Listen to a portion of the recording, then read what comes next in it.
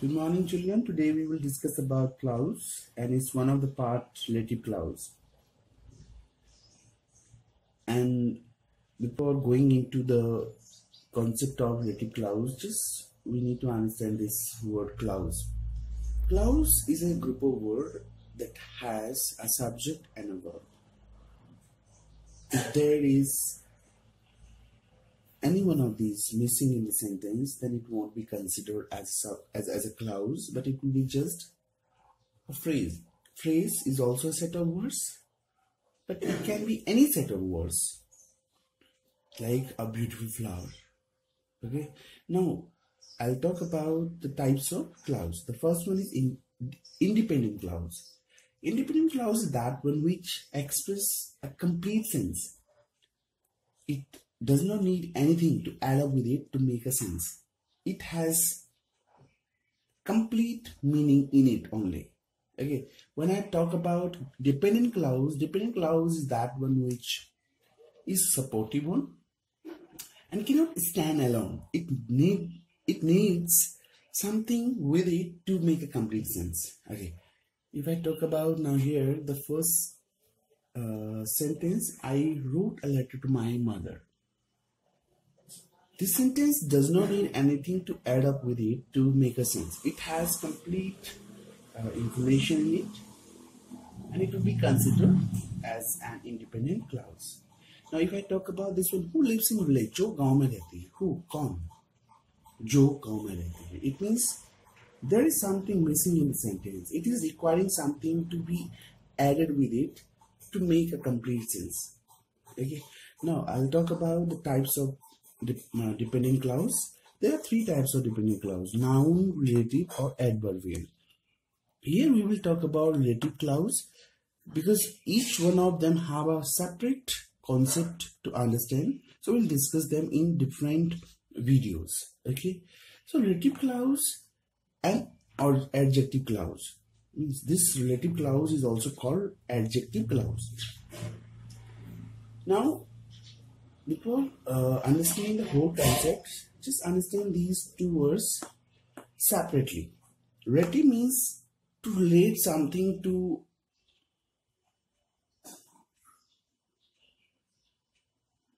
a person, thing, place. Means relating something to these things, which are actually nouns. Okay. Or we can say it in another words, relating something to a noun or a pronoun. Now, if I talk about adjective, adjective is a word that denotes or qualifies or modifies a noun, pronoun in a sentence. Like here I have written down a sentence, I have a red pen. This red is qualifying the word pen. Now, the word clause over here. Okay. Clause, as I already told you, that is a set of words containing a subject and a verb. If there is any one of these two is missing in the sentence or clause, then it won't be considered as a clause. Okay. So, as a whole, if I talk about this one, relative clause is a set of words or is a group of words which will qualify or modify a noun in the sentence. And to modify these nouns, we need some relative pronouns like who, which, whom, whose, or that. These are always kept at front of the dependent clause, like here, who lives in the village. And these pronouns are used to introduce relative clause. Okay, I have an example over here. Gaurav is a good boy. I can trust him. This sentence, Gaurav is a good boy, is a complete sentence, is an independent sentence or clause, and I can trust him. I can trust him. मैं उस पे विश्वास कर सकता हूँ. If somewhere shows that there is requiring or there is something to be added with this dependent clause, so what we will do, we will remove this word him from the sentence and keep the relative pronoun who and or that in between of these two sentences. Like Gaurav is a good boy. Who I can trust, जिस पे मैं विश्वास कर सकता हूँ, right? And there is a rule. If there is a verb after the relative pronoun, okay, then we cannot remove this relative pronoun, the relative pronoun from the sentence. But if the relative pronoun is not the subject in the sentence, then we can remove it. Like this is not the actual subject here, who or that. The actual subject is I over here. So I can remove these two pronouns. Okay. So the sentence comes here. Gaurav is a good boy. I can trust. Now we will talk about the types of relative clause. The first one is defining relative clause and second one is non-defining relative clause. Now, what is actually the defining relative clause? Here, the clause gives not extra information but very important information or necessary information about the noun. Okay, otherwise even the first sentence does not seem like a complete one. Okay, I have an example over here. Here the man was from Mumbai. आदमी मुंबई से था. कौन आदमी? There is a question coming. Okay, the man who that sold me a car was from Mumbai. आदमी जिसने मुझे वो car बेची वो मुंबई से था. Now here, this is a very important information about this man who sold me a car. So here we won't use comma in between. Now if I talk about non-defining relative clause, then we need to understand that the sentence, which is the first one, or the clause which is the independent one, has the complete sense. It does not require anything in it to add up to make a sense. Okay. Here we mark a comma to give this extra information. Like here, Dehradun is a beautiful city. This is complete sentence. I don't think there is requiring anything to add up with it. No.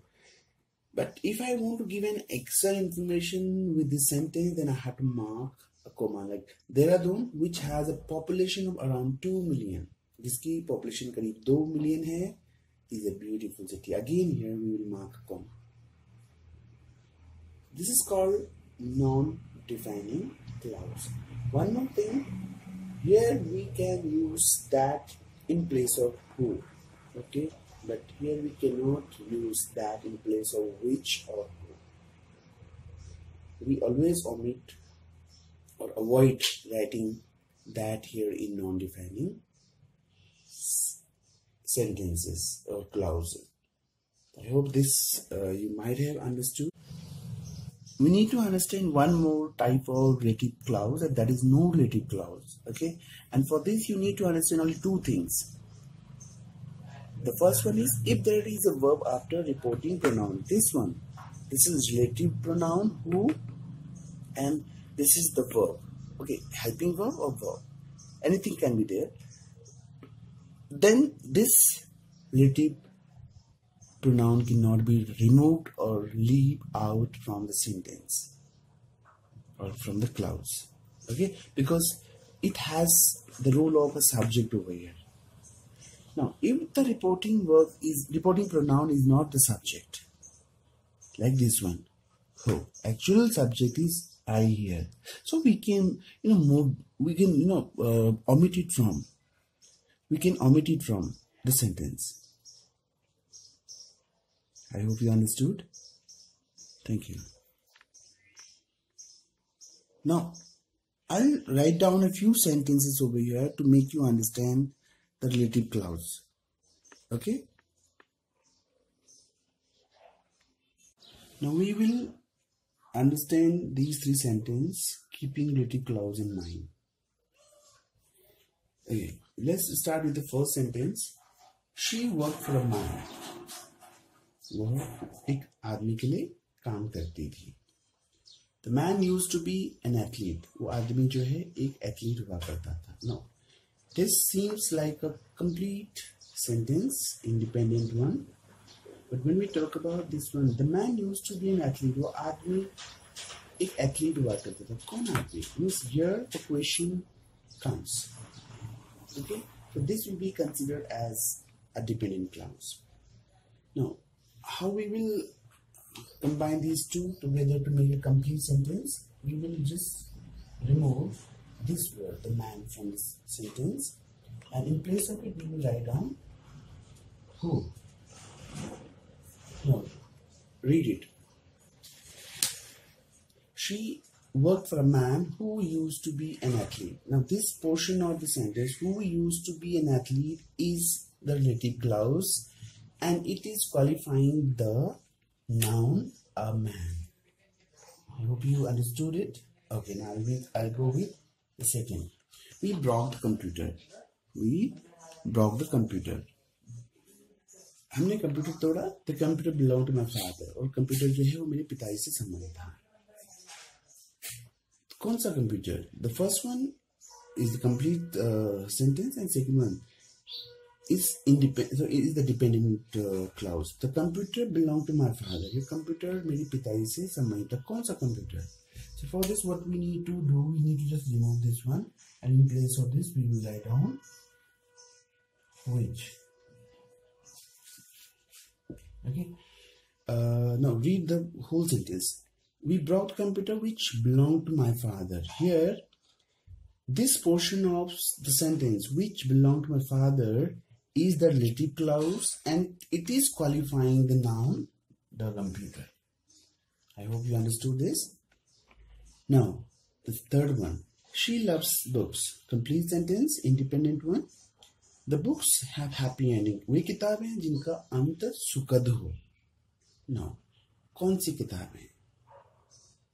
For this, what we need to do, we need to remove this portion of the sentence, and in place of it, we will write down which. So now read the complete one. She loves books which have happy ending. This portion of the sentence, which have happy ending, is the relative clause, and it is qualifying or modifying the word books. I hope you understood this. Now one more thing, we can write down that in place of who, which, and which over here. So this might have surely make you understand a bit about the relative clause, and thank you so much.